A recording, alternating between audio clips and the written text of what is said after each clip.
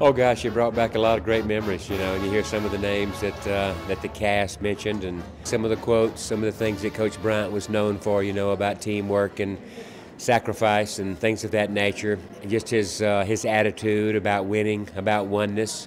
The set, his desk. I remember sitting in front of that desk a few times. It was pretty realistic.